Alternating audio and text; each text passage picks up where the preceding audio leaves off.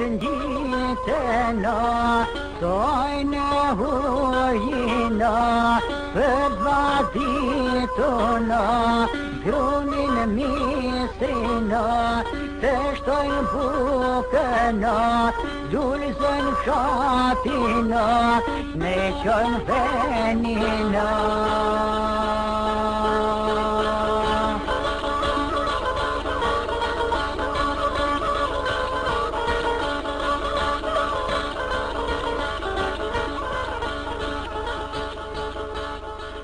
Misrina, të shtojnë bukëna, dulëzën fshatina, me qënë venina.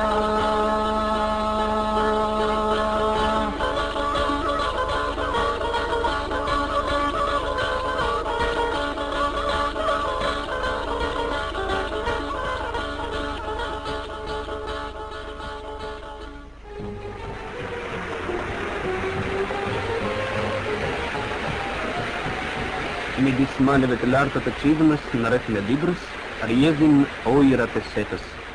Kanë rjedhur kot ujërat në shekuj, megjithse për ato kanë patur aq nevojë tokat, kanë patur aq nevojë bujqit.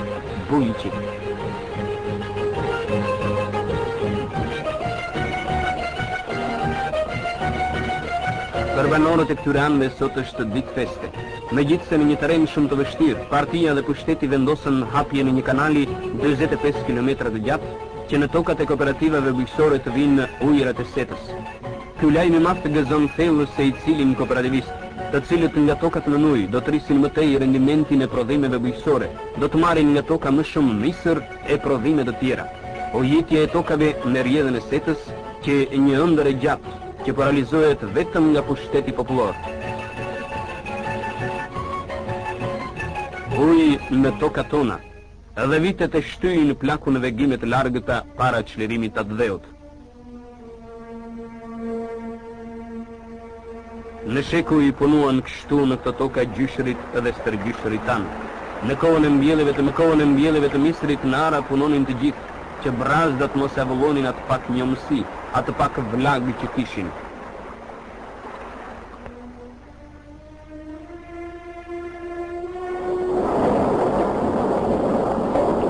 Këta hapën me mira brazda, si rudhat e tyre në balë, po kur nuk mbushën dot një hambar me misër, kur nuk shuan urin.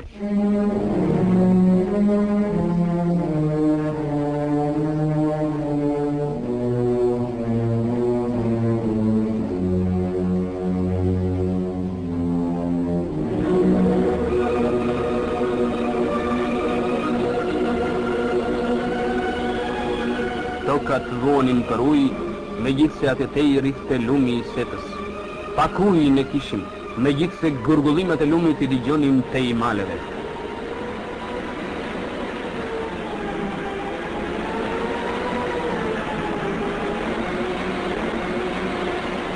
Etje kishim ne, etje kishte edhe toka. Si bulëzat e stërkaleve që përplaseshin pas shkëmbit edhe sërish binin në lumë, ashtu shueshin ëndrat e fshatarit.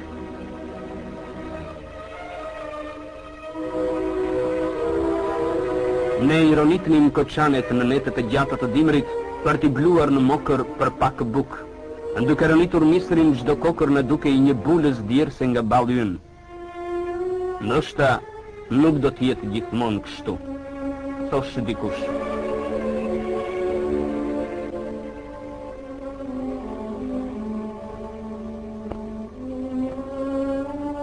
Në të kohëra këto biseda për misrin, për bukën, për jetën, nuk soseshin kur. Ato kalonin si një trashëgim i rënd nga të vjetrit tek të rinj. Fëmijët tanë nuk do të rojnë si stërgjyshrit dhe gjyshrit e tyre. Ata do të jetojnë në kohë të tjera, në kohën e partisë dhe të shpërthimeve të mëdha.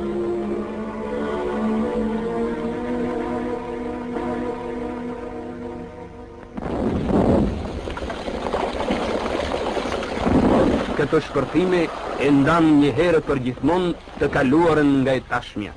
U të rënditën edhe skutat më të errëta.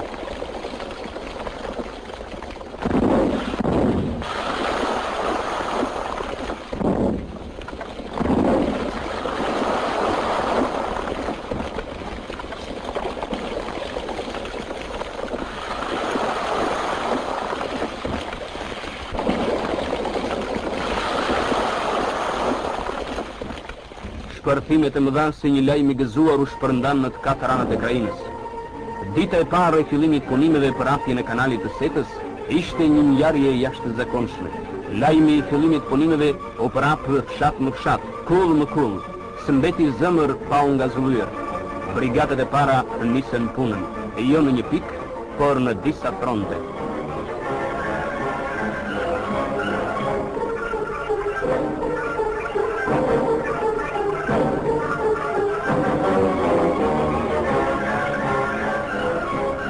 Këtyre anëve me natyrë të egër ku tingëlluan vetëm tingujt e qiftelive, lindi edhe një melodi e re, ritmi i vareve dhe i barominave. Kjo që e një gjë e bukur, shumë e bukur. Në brigatat punëtore e filluan të vijnë edhe vullnetar të tjerë.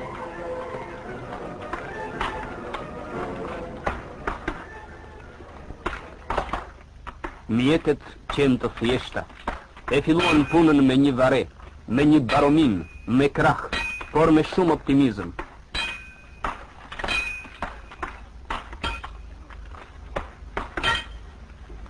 Në kullat e malsorve tani fryn tjetër fllad, zëmrat e fshatarve gëzohen. Male do të qajen, tani këtë e beson se i cili, ujit do të vijë, sepse ky është vendimi i partisë. Por në punë e sipër lindin mendime e shqetësime që të prishin edhe gjumin. Asistent inxhinieri ore qast mendon për bisedet e fshatarve, mendimet, sugjerimet e tyre që të sjellin sa më parë ujin. Ata janë gati të punojnë ditë e natë. Shokët kanë bërë shumë propozime edhe Beqir Kalis ditët e fundit i ka lindur ideja e shkurtimit të fatit, ide që sa vjen e kristalizohet dhe i bëhet e qartë si drita.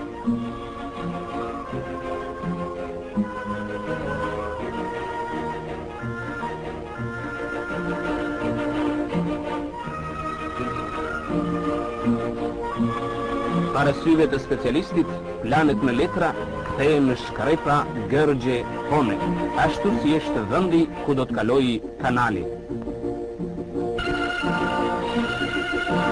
Ideja e re mund të hidhet në planimetri edhe nesër, po cili mund të presë deri atëherë?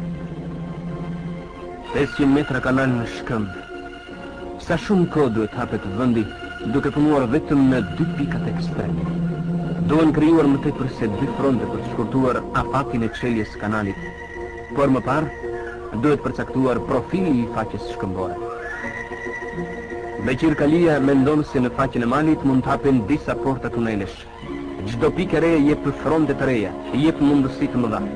Llogaritjet tregojnë se në këtë mënyrë afati i punimeve shkurtohet shumë.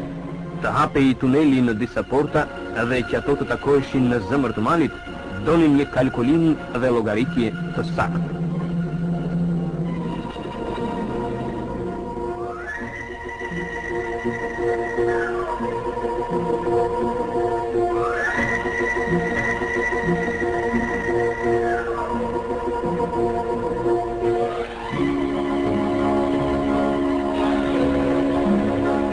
Ka po shkon mbar, por nata plot mendimi e llogari më në fund e kapitit. Shoku këtë ndoshta e kupton, por të tjerët presin.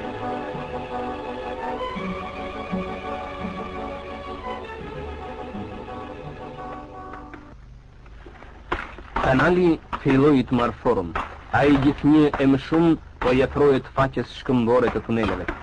Në frontet e punës ka gjallëri si asnjëherë. Çdo ditë shtohen forcat, zgjatet dhe thellohet më shumë kanali.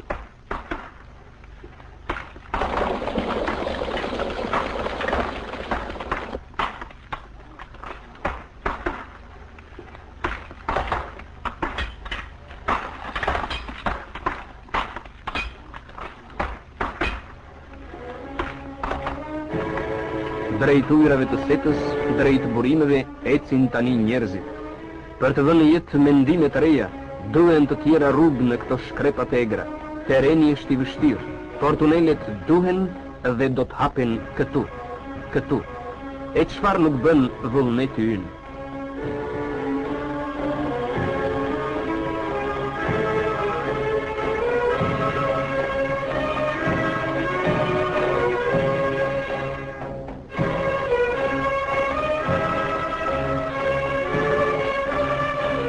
me instrumentin e nivelimit do të bëhet profili I ri I kanalit. Në këtë faqe shkëmbore diku thellë në zemër të malit do të kalojë tuneli. Nga kjo pikë do të përcaktohen portat e tuneleve të rinj.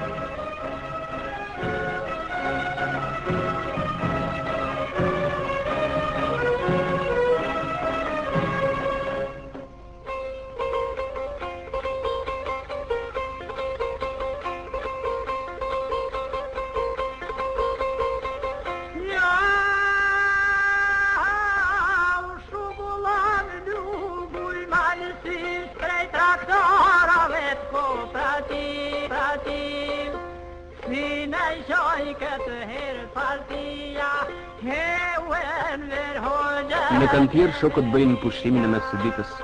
Sukseset në punë I sjellin gëzime se I cilit, gëzime që malësorët dinë t'i derdhin aq bukur në meloditë e çiftelisë së tyre.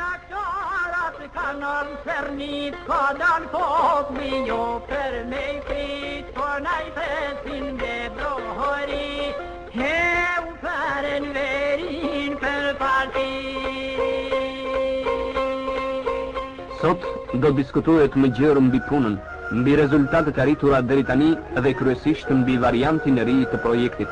Ai u tregon punëtorëve ndryshimet midis dy varianteve të projektit, vështirësitë dhe dobitë që ka varianti I ri.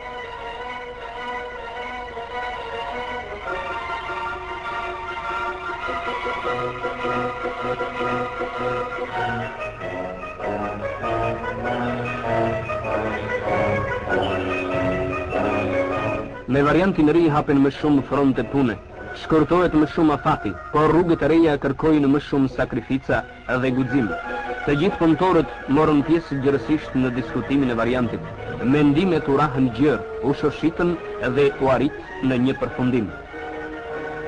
Për të shkurtuar afatin nga 2 vjet e gjysmë në pak muaj, jemi të gjithë.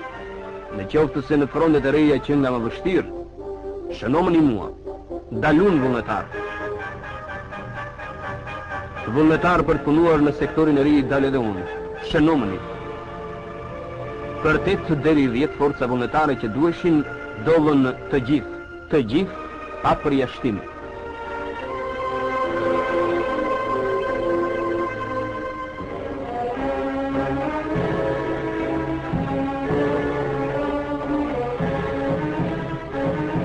Midis vullnetarëve u zgjodhen më të fortët, më të kaliturit, ata që I njihnin më mirë shtigjet. Në qoftë se këtu nuk do të ketë fjala për ujërat e Setës, këtej nuk do të vinte asnjë.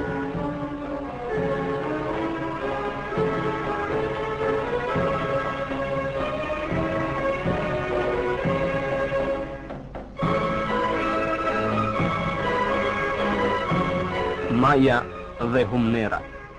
Të vjetrit tonë se këto zona janë bjeshkët e shqiponjave, po malësorët I branë po ngjiten, dhe rrugët e reja nisën, ato janë të egra, të ashpra.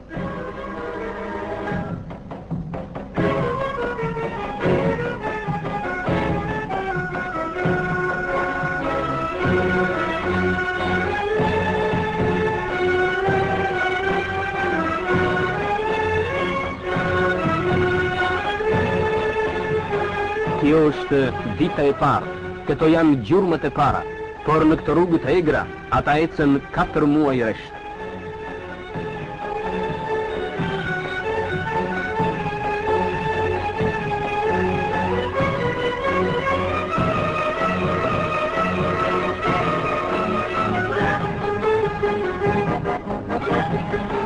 Katër muaj rresht të njëjtat rrugë, të njëjtat rrëfira, të njëjtat fone. Portat për hapjen e tuneleve të rinj janë larg njëri tjetrit. Për të arritur deri në objekt, njerëzit duhet të lidheshin me litar buz greminave, edhe se I cili prej tyre këtë e bëri për herë të parë në jetën e tij.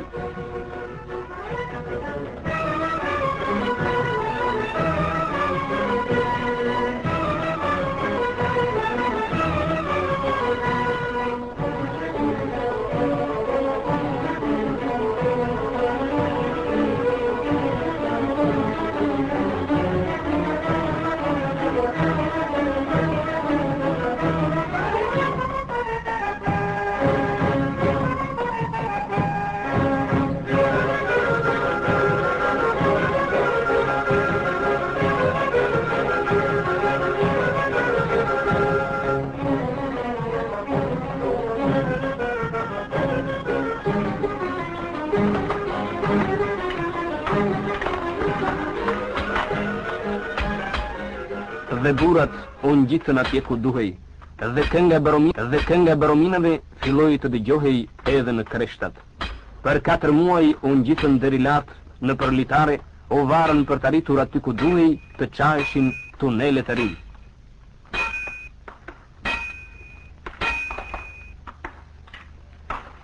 Kënga e barominave. Kishin të drejtë gjyshërit dhe stërgjyshërit që nuk mund të merrnin me mend se këtej mund të kalonte njeriu. Malet e sinjës u shtojnë tani nga zhurma të reja, ëndra të reja, bindje të reja. Në këto rëpirat e egra ku s'ka vend të vesha skëmbën, punojnë me vetmojim njerëzit libran, për të bërë realitet sa më parë fjalën e partisë, për të çelur në këtë shkëmbejnë të thepisur rrugën e ujrave.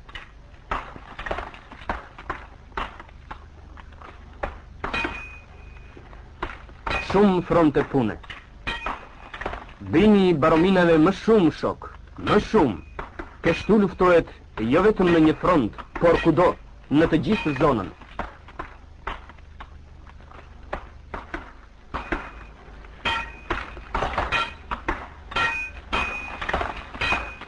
Sa më shumë njerëzit punojnë, djersitin, lodhen, aq më shumë seta ujit e burimeve ofrohet tokave, misrit, bollëkut.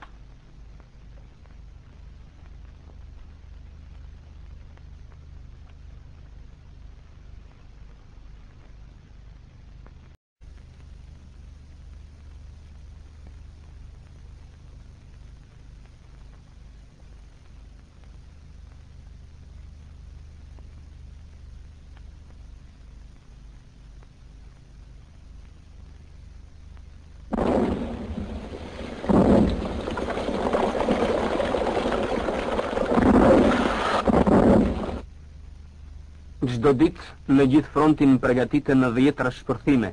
Sa më shumë plasje të bëhen, aq më shumë ecet përpara.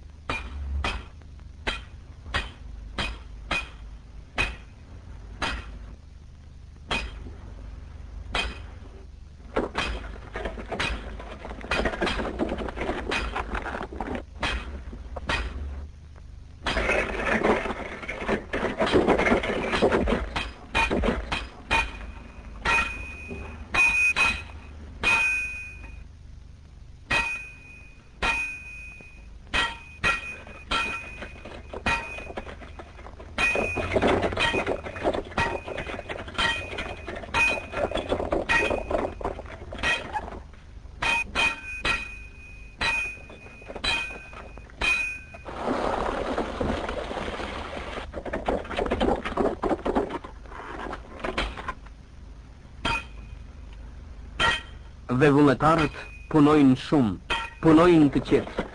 Një minator me përvojë nuk do të kalonte këtu kaq pa vëmendje. Por ja, këta vullnetar nuk e njohin gjuhën e galerive, gjuhën e tuneleve. Ky gur pa mbështetje, ky pluhur që ronitet nga lart, diçka flet. Por këtë mund ta kuptoj vetëm një minator me përvojë.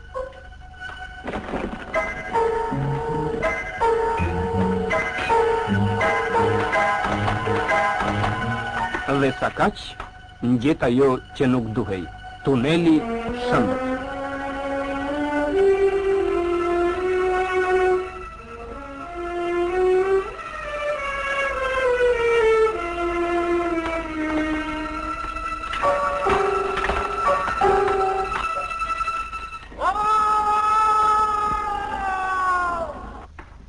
Shok, fatkeqësi, por zëri nuk arrin deri këtu, nuk arrin deri tek shokët.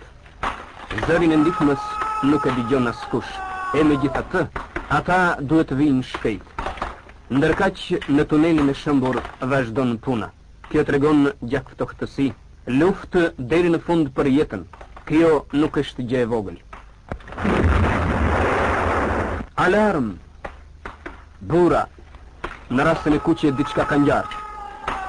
Jehona e minave, jehona e ndihmës, tani u dëgjua nga të gjithë. Të gjithë si një trup i vetëm u nisën për atje, duke dhënë jetë parullën e madhe të partisë, një për të gjithë për një.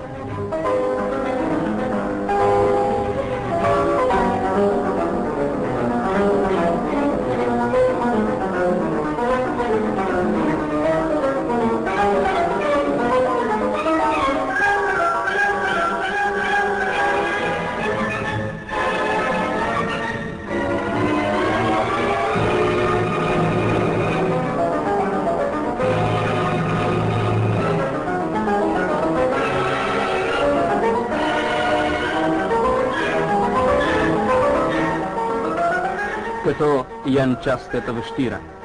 Shpejt shok, shpejt, ata janë rrezik.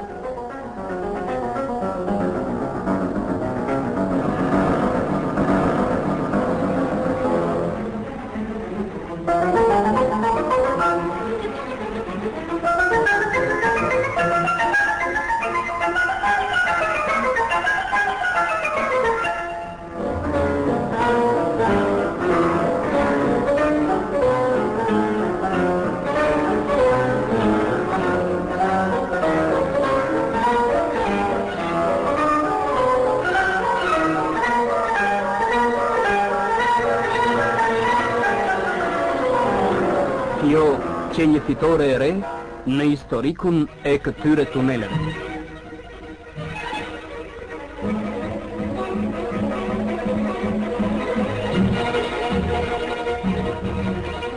Kjo kështu filloi, pa eksperiencë, me rreziqe, por njerëzit u kalitën në vështirësi, u bën më të fortë dhe malin e thermua në mes aty ku duhej.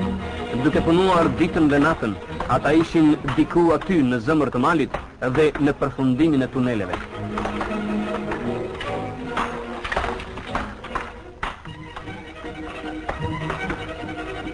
Puna për hapjen e kanalit në shkëmbë tani është mjaftuar. I sillnin ndërmend ditët e para, dyshimet, forcat e pakta. Sa shumë ka ndryshuar ajo atmosferë. Tani çdo ditë shtohen forcat, prandaj punohet dhe me turne.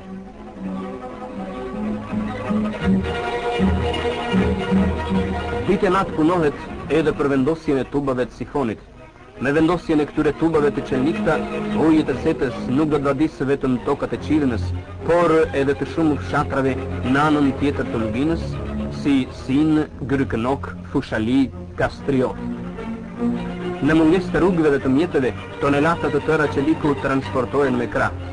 Gjithçka u bë me krah, me mund, me djers, dhe fitoria u arrit jo në 2 vjet e gjysmë, por në 4 muaj.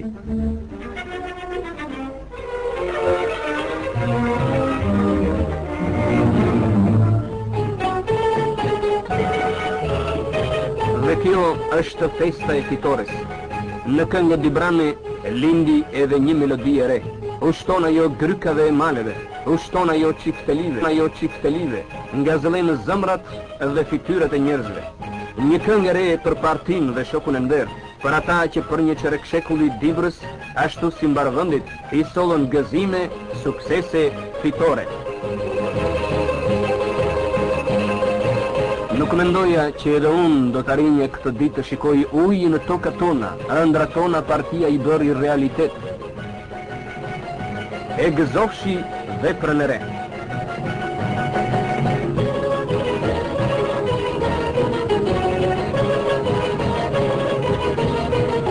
Vitet do të kalojnë, por njerëzit nuk do të shlyejnë nga kujtesa këto qaste, rrjedhjen e ujrave të Setës, të cilat për të ardhur deri këtu kaluan malet.